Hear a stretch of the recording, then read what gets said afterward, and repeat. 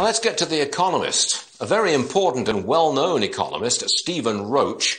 He says the V-shaped recovery is, quote, in tatters. Obviously not going well, according to Stephen Roach. David Bahnsen joins us this morning. All right, David, you followed the economy as closely as anybody. Is the V-shaped recovery in tatters, in your opinion? You know, I love Stephen Roach. I worked with him at Morgan Stanley for many years, and Stephen has called 20 of the last 3 recessions. So I think that we definitely have a good justification for being skeptical and concerned and cautious about the outlook for economic recovery. It's fragile, and we don't want anything to go wrong. The debate, though, is not whether or not it's going to be V-shaped any longer. It's clearly V-shaped. The debate is how severe that right line will be as we keep going forward. Does it kind of taper down a little bit, even as it continues moving forward? I think the speed of the V-shape might slow down.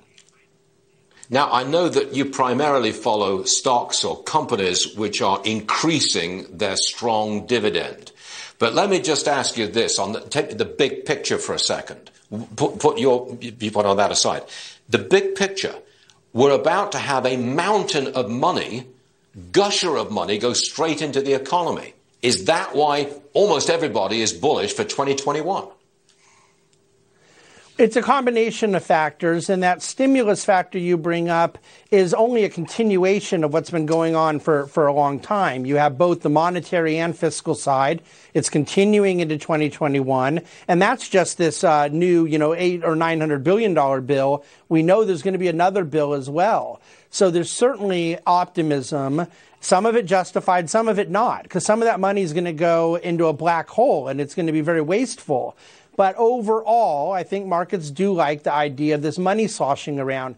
But I don't want people to misunderstand. The monetary side is far more important to markets than the fiscal side. Unemployed people getting an extension of unemployment, we can have a debate about what we think of that as far as social policy. But from a market standpoint, it's somewhat insignificant. It's more relevant to those people in their financial position.